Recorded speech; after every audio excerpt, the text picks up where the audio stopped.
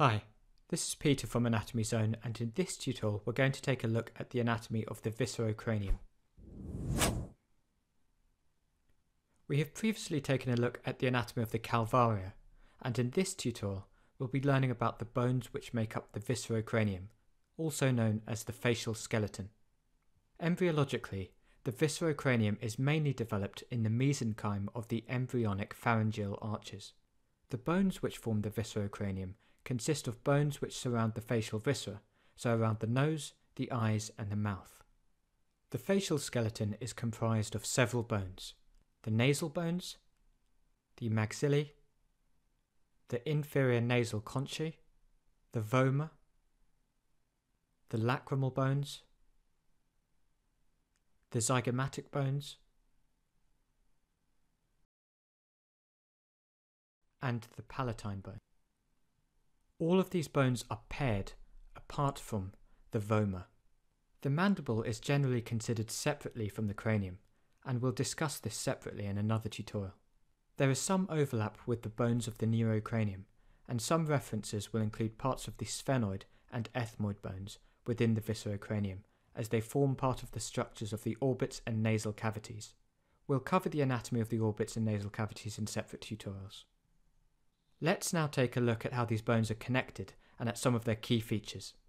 Starting from an anterior view of the skull, in the midline we have the nasal bones, which articulate with each other via the internasal suture.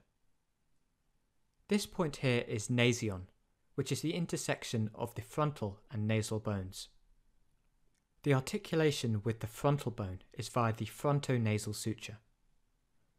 Inferior to the nasal bones is the piriform aperture, which is the pear-shaped anterior nasal opening into the cranium.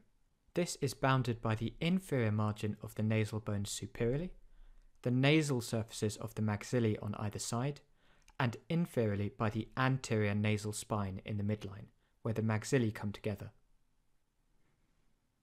Looking anteriorly through this aperture and zooming in a little bit, we can see the bony nasal septum, which divides the nasal cavity.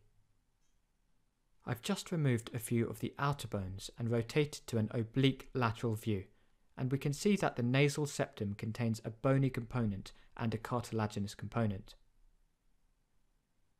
The bony component is actually comprised of three bones: the perpendicular plate of ethmoid, the vomer, and the maxillary crest, which isn't shown here.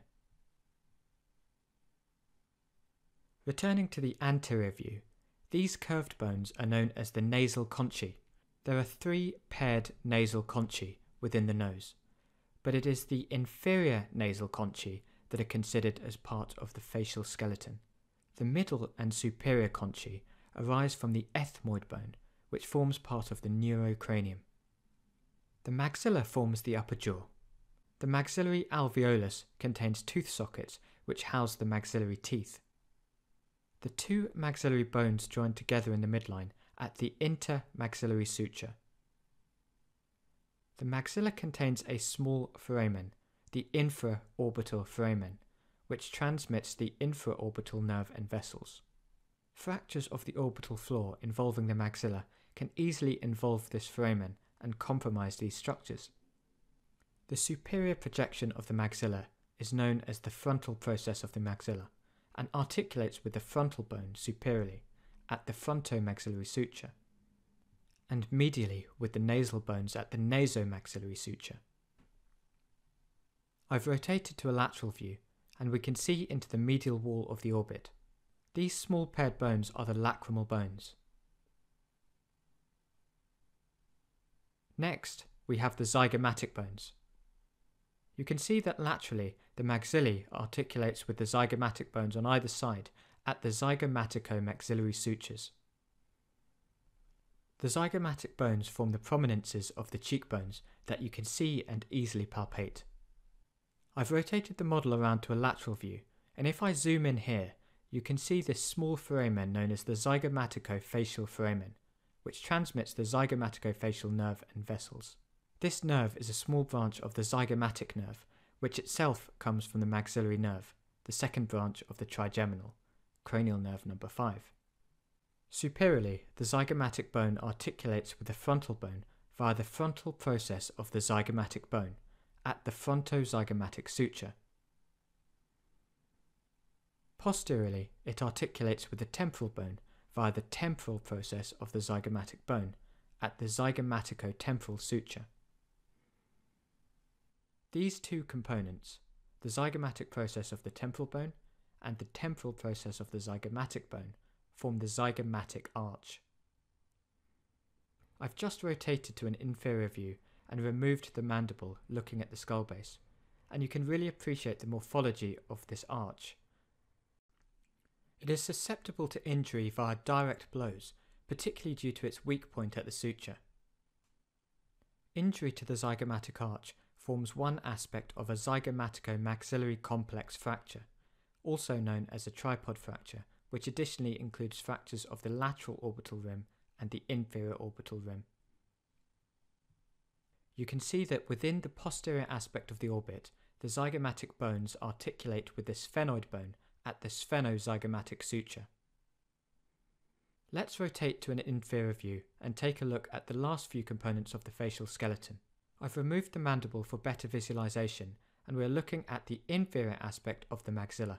We can see the hard palate, which is formed of the palatine processes of the maxillae anteriorly and the horizontal plates of the palatine bone posteriorly.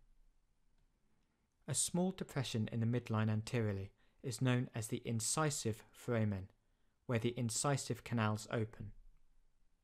The posterior nasal spine is formed by the posterior projection of the hard palate. I've removed the bones of the neurocranium, and if we look posteriorly at the nasal cavity, just posterior and superior to the palatine bones, we have the final bone, the unpaired vomer. We already saw this from the anterior view through the piriform aperture. The vomer separates the posterior nasal apertures, known as the choanae, which is where the nasal cavity opens into the nasopharynx. So that's the anatomy of the facial skeleton.